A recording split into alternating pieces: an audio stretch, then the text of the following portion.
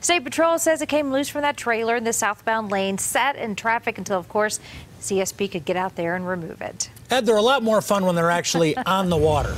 Well, you know, it's illegal to boat on I-25. I didn't know if you were aware of that, but maybe we are now. Hey, I'm rolling the satellite and radar back to 10 o'clock last night. Remember we had those storms to the north, just sprinkles in Denver, and then you heard those big boomers we talked about. Here they come right around, well, we went right by them, but right around midnight they came right across Denver, and then at 2:30 we saw another batch, and that kept the showers and thunderstorms going for a while, picked up almost a half inch of rain as a result. As we take a look at our hour by hour, this is rolled up till midnight, and you see clear skies all night long. Saturday, just maybe a few showers late in the evening. See, 9 o'clock, maybe a shower or two. Really, that's going to be about it. And as we roll it into Sunday, same thing. A few splash and dash showers, that's all we're going to see. Isolated in nature, so not everybody sees one. Monday, same thing. Maybe a little greater chance for a few scattered showers around here. But once again, they'll be pretty much few and far between. Cooler air is coming down from the north. That's what we saw today, only in the 70s. So we have that cold air coming down from the north, warm, moist air coming up from the south, and they meet right along this front.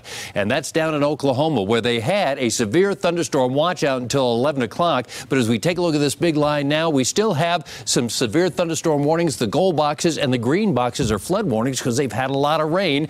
And the thunderstorm watch went until 11 o'clock. That is their time, 10 o'clock our time, and it's just been allowed to expire. 74 and 75 is what we did today after starts of 53. 87 and 56 would be normal. 102 from 1990, the record high. 40 from 1968. For the weather watchers, 69s at both Pinewood Springs and Walden. Greeley had 73, 74 in Nunn, 75 in Franktown. Pleasant temperatures, but everybody well below normal for this time of year. We're 69 and 60 right now. Southeast 8 for the wind, 65% humidity. We have a rising barometer.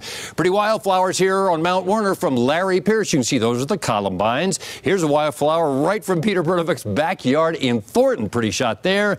And Shannon Lucan tells us the Adventure Zone is now open in the Steamboat Ski Area. See the ski area behind it, a beautiful day, and the Adventure Zone now open. If you're heading up there, check it out with the kids. Temperatures tonight, mostly 40s, 50s over the eastern plains, 60-degree reading southeast. We'll see 30s and 40s for the high country, 40s, 50s, 60s to the west. And then tomorrow we'll start to warm it up.